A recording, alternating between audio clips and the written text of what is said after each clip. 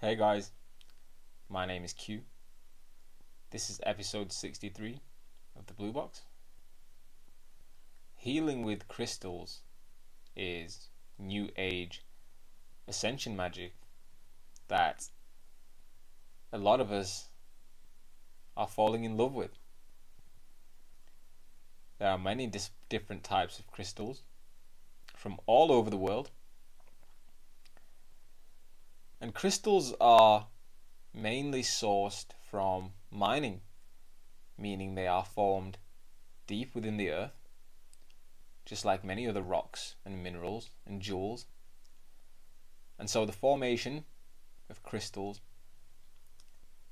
is actually quite a beautiful process when we consider the length and time it takes for the process of the formation of a crystal to occur, as well as the many different types of crystals there are, all different shapes and sizes. I have here an optical calcite, and just to give you an example, this crystal can be used to enhance your eyesight. What do I mean by that? Is it like wearing a pair of glasses? Well, if you gaze into the crystal, perhaps so. There are many different ways we can use crystals to heal. And so I'd advise you to perhaps begin experimenting and finding out which crystals you like, which colours and why.